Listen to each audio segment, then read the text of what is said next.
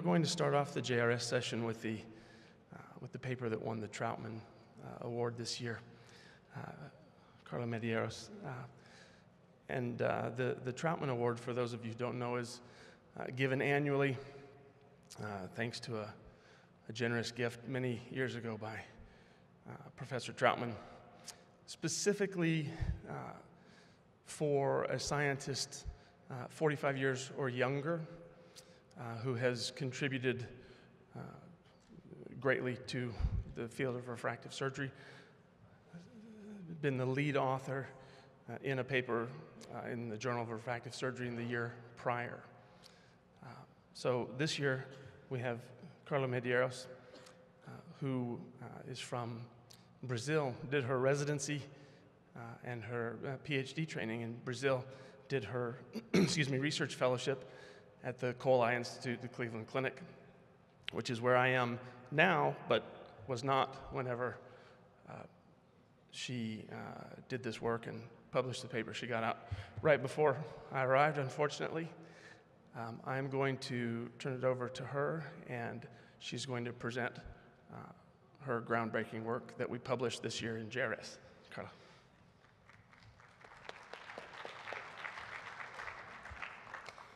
Thank you, Dr. Randman, and good afternoon. I'm going to present my study about corneal nerves, injury and regeneration after PRK and mitomycin C use. I have no financial disclosures in this presentation. The late 80s was marked by a new era in refractive surgery with the use of excimer laser. PRK was the primary technique correcting refractive errors on cornea surface. Later, lamellar surgeries were implemented. LASIK is still the most popular technique, and more recent, SMILE is another lamellar technique. But despite the evolution of technology, the occurrence of complications such as ectasia after LASIK or even after SMILE, LASIK-induced dry eye syndrome, and a superior difficulty of retreatment after SMILE are examples that turn PRK the technique of choice in some cases even nowadays. But unfortunately, it's not free of complications either. Like in the past, the high frequency of corneal haze. And it was exactly in this scenario that the advent of mitomycin C has occurred, decreasing the incidence of corneal haze. However, studies revealed greater keratocyte apoptosis after the use of mitomycin C on anterior stroma. And despite the cytotoxic effect of mitomycin C is widely known, its possible neurotoxic effects continue to be not completely understood. Although there are several reports in literature demonstrating the neurotoxic effects of mitomycin C on peripheral nerves, including ocular tissues, such as optic nerve.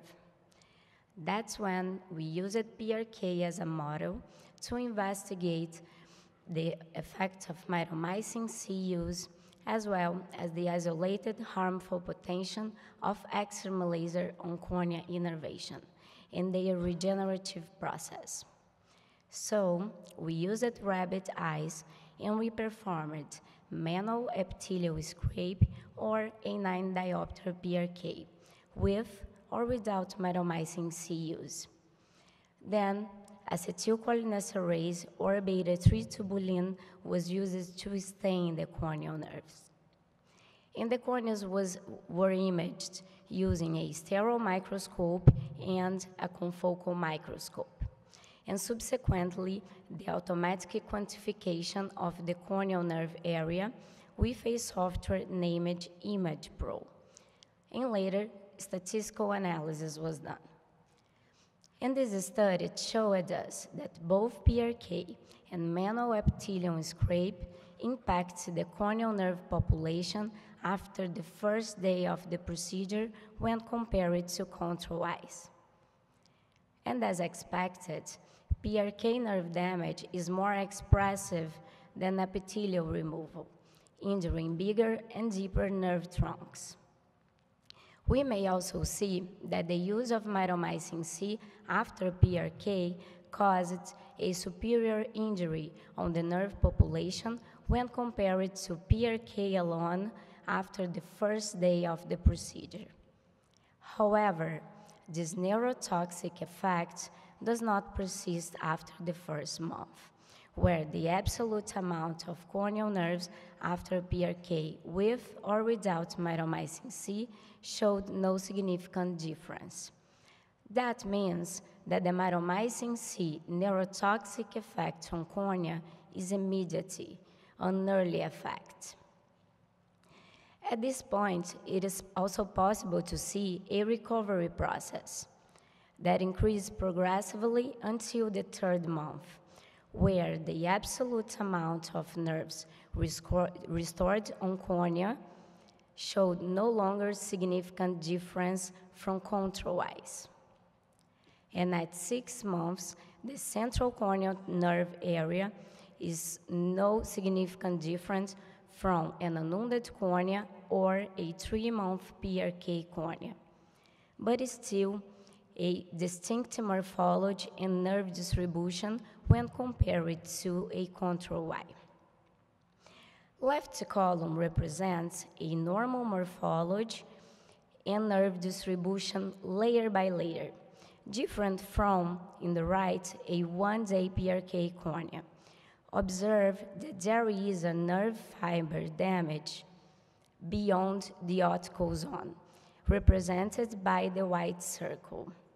Thus, PRK causes a retrogradely axonal death phenomenon, once there is a nerve fiber damage retrogradely beyond the treatment area, in extension, as we can see at the level of anterior stroma and subbasal plexus, as in depth, as we can observe at the level of medium stroma, injuring the nerves beneath the programmed ablation. This movie allows us to compare a normal cornea innervation to a 1-day PRK cornea. Observe the nerve damage from fine and delicate epithelial fibers to deepest and thickest nerve trunks in the medium stroma. At the first month, there is already an attempt to recover the innervation. And note the aberrant morphology of nascent nerves after the first month after PRK at the level of medium stroma. Observe the distinguished morphology and the aberrant morphology of the fibers, with multiple branches, very different from a control cornea at the same depth. And further, at the level of intraepithelial fibers and subbasal plexus, there is a tendency of the nerves to grow perpendicularly to the edge of the wound. This neuronal regeneration behavior was already described in literature by Roja, and despite in using other corneal surgical mechanisms, our study has shown a similar neuroremodeling process. This study showed us that the neuroremodeling process after a corneal surgical lesion happens in a biphasic manner, being the first phase an immature attempt to restore the nerves, with the formation of primitive fibers, also called neurites, that occurs in a disorganized manner perpendicular to the edge of the wound. There is a period where the two phases overlap, and the second phase understands the degeneration of neurites and the absorption of axonal traces, and the formation of new definitive nerves in oblique arrangements. Observe, after the first month, a primary attempt to repopulate the cornea, mainly concentrated in the area corresponding to the optical zone, highlighting the unusual distribution in nerve morphology following PRK. At the second month, there is a period where the two phases overlap. And observe that there is the degeneration of neurites that first try to repopulate the cornea after the first month, and the absorption of the axonal traces at the level of medium stroma after the second month. Observe the morphological change 2 months following PRK compared to a control cornea. And at the third month, it is possible to recognize findings of the second phase of regeneration, neuroregeneration, highlighting the oblique arrangement of the new nerves, more similar to an untreated cornea. And at the level of the anterior stroma, observe the nerve fiber density 3 months after PRK is actually most significantly than the control Y. And although numerically these nerves are not different from a control cornea, the nerve distribution is still distinct from an unwounded cornea.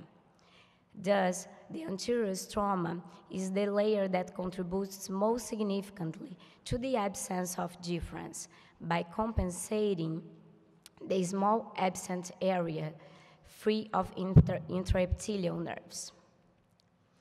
And observe after the third month the distinguished nerve distribution 3 months after PRK compared to a control cornea. And after 6 months, it is possible to see a better nerve distribution over the corneal layers, but a persistent area free of intraepithelial nerves.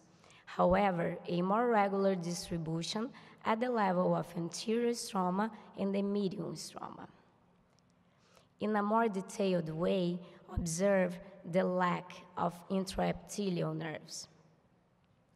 And although numerically there is no more significant difference on the central corneal nerve area at the third month following PRK compared to a control cornea, the neuroremodeling process is not finished up to 6 months. We believe that there are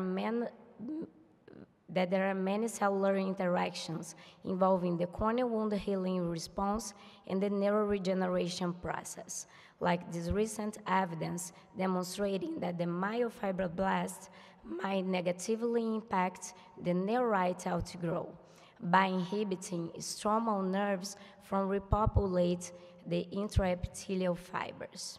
That's an important information that helps us to understand the neuroregeneration behavior following PRK, and also help us to guide for future directions.